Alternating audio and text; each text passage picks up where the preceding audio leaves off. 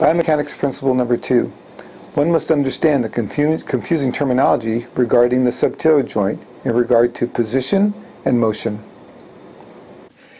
One must understand subtalar joint positions and motions in a manner that supersedes the confusing and inconsistent terminology in the literature. It's important to do so because the subtalar joint complex is unlike any other joint in the body. It's not a ball and socket joint like the hip or the shoulder, and it's not a simple hinge joint in an orthogonal plane such as the knee, elbow, or the interphalangeal joints. It has an axis of rotation. It's an odd axis, and it's not in the transverse, frontal, or sagittal planes. In fact, it's 23 degrees internally rotated and 41 degrees dorsiflexed, though there's a range. I find it insignificant and unimportant to memorize this axis, but just to understand how it works. And hopefully this next set of slides will help you understand.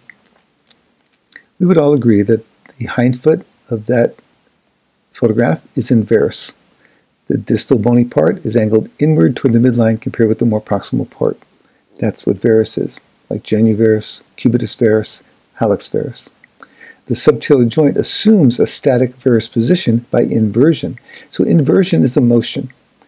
It's a plantar flexion down and an internal rotation in of the subtalar joint, the joint under the talus, which some only consider the calcaneus, but it's actually the calcaneus, the spring ligament, the navicular, the so-called acetabulum pedis, that goes down and in, plantar flexes and internally rotates under the talus in the motion of inversion that results in the static position of varus. Supination has been applied to that motion, but it's much too simple and doesn't appreciate all that's going on.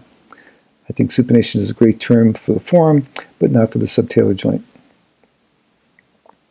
We would all agree that the hindfoot in that photograph is in valgus alignment. The distal bony part is angled outward away from the midline compared with the more proximal bony part.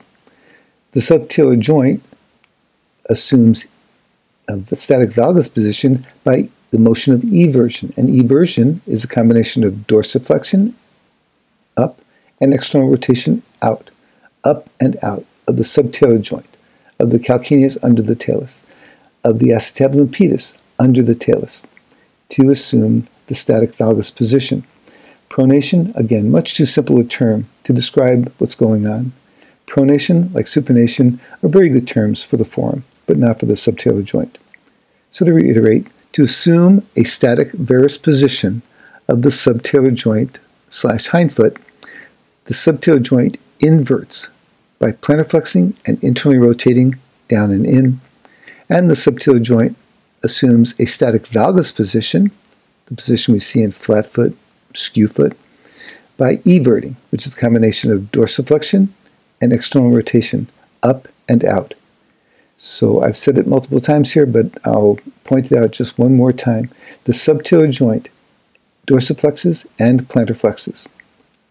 We know that the ankle joint dorsiflexes and plantar flexes, but so does the subtalar joint. And that's why it's so important when evaluating hindfoot deformities in children, and perhaps also in adults, to isolate where the dorsiflexion and plantar flexion are occurring. At the ankle joint, at the subtalar joint, or both.